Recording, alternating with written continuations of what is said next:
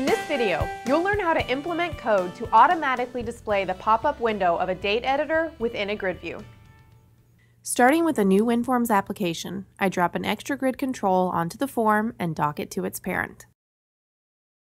I'll bind the grid to a data source by invoking its smart tag and clicking the Add Project Data Source link. I'll use an existing connection string for the Northwind sample database. I click Next and select the Employees table that will supply data to the grid. Finally, I click Finish to complete the wizard. I run the Grid Designer and switch to the Columns page.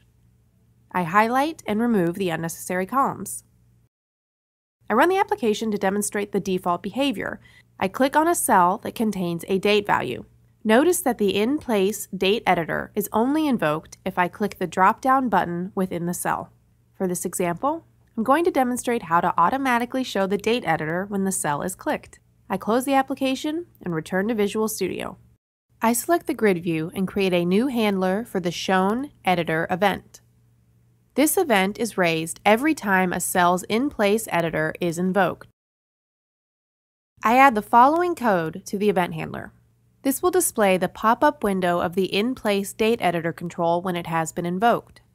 I also need to add references to the devexpress.xtragrid.views.grid and devexpress.xtraEditor's namespaces. And I'm done. I run the application again.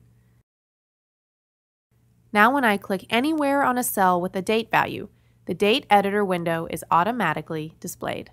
Thanks for watching, and as always, thank you for choosing DevExpress.